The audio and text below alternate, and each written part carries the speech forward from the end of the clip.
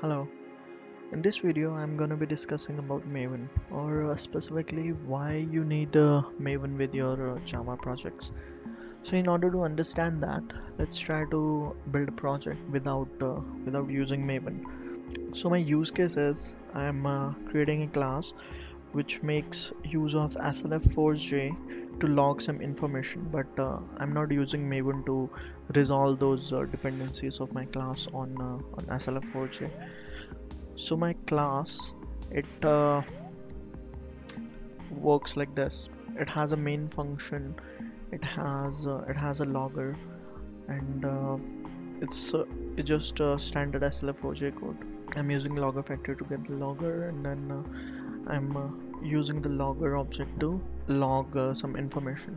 So in order to do this, what I'm gonna need to do is first I need to compile this code.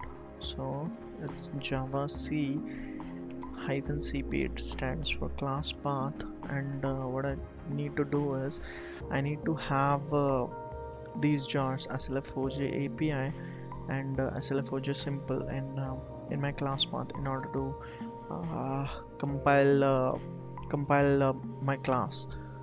So this is how I do this. I use -cp to define what all jars I need in my class path, and then I write the name of those jar files.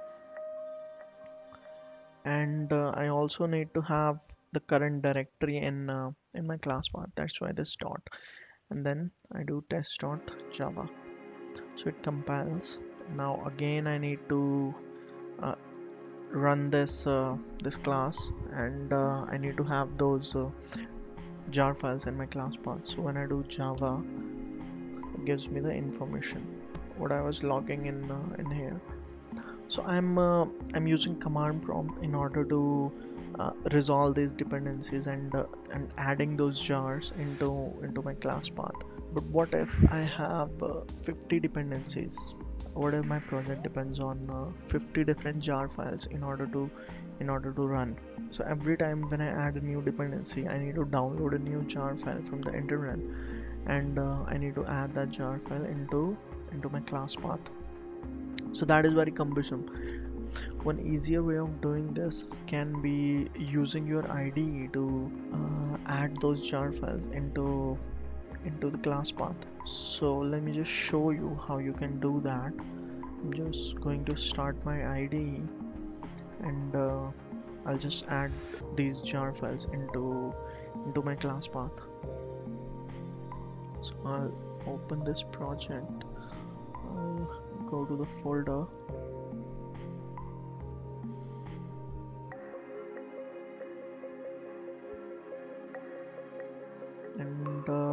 and here I need to do some setup. First thing that I need to do is I need to set up my JDK. So I'll just set it up. Mm,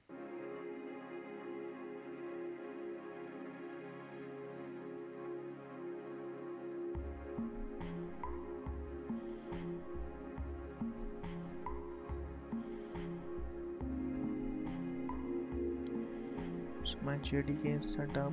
The second thing that I need to do is I need to add those jar files in my class path.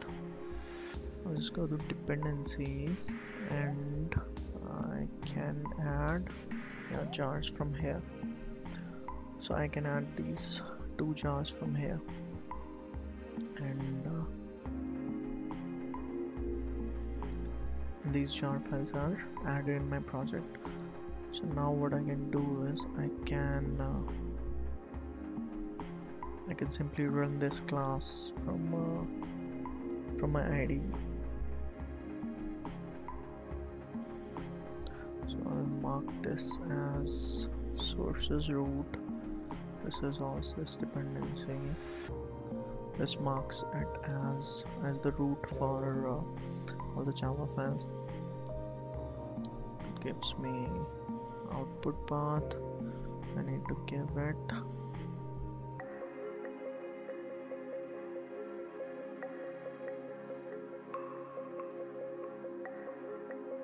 Stop projects, my project, and the output path is this. The output path is where your IDE keeps all the .class files that it generates. That was the error. Now if I run this, I can see my log here. So how the IDE is doing this is it's adding all those jar files in the class path automatically on the backend, but it's not doing anything else apart from this. So even though I can use my IDE in order to resolve those different jar files, but my original problem it's still not solved. What if I need to update the dependency for this Java file? What if I need to use a new version of this SLFOJ API? What if I need to add a new jar file? Every time I want to add a new jar file into my project, I need to add those jar files into my build path, and then I'm able to run this in this project. And the main problem with this approach is that typically when we are in a development environment, it's a team effort. We have multiple teams working on the same project, so we cannot be adding those jar files manually. What if somebody adds some code which makes use of some jar file, or somebody updates the code which needs everybody to update version on their jar files? So it'll be very cumbersome for handling all those dependencies in such environment.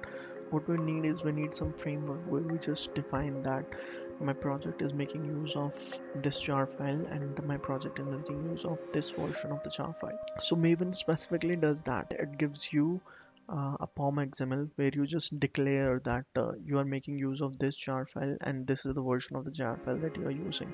Using a version control system, everybody can share that same POM file. If I'm updating that POM file, and if I'm adding a new jar file, or if I'm updating a version of some specific jar file, because it's there in the POM XML, so that update it will be available for everybody who gets that latest POM file. So let me just show you one thing which we can do with Maven.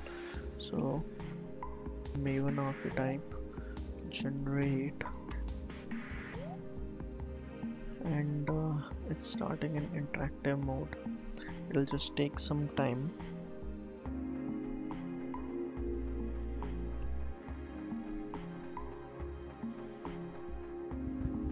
So I'm using this archetype, Maven archetype quick start. I'll be going through initial setup for a new Maven project.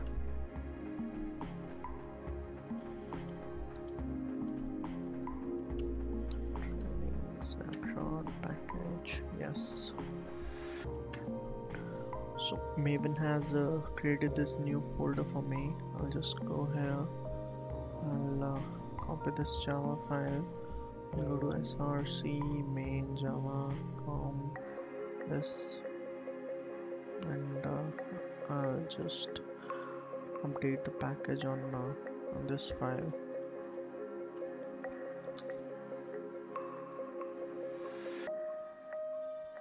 So I have updated the package here. I'll open this POM XML. I'll update the dependencies for this project. Let me just copy those.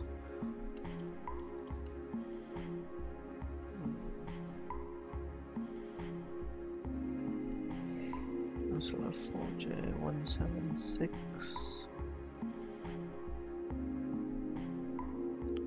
and the same version for SLF4J simple as well. So what I need to do now is I need to go to this Maven dependency tree. It might take some time.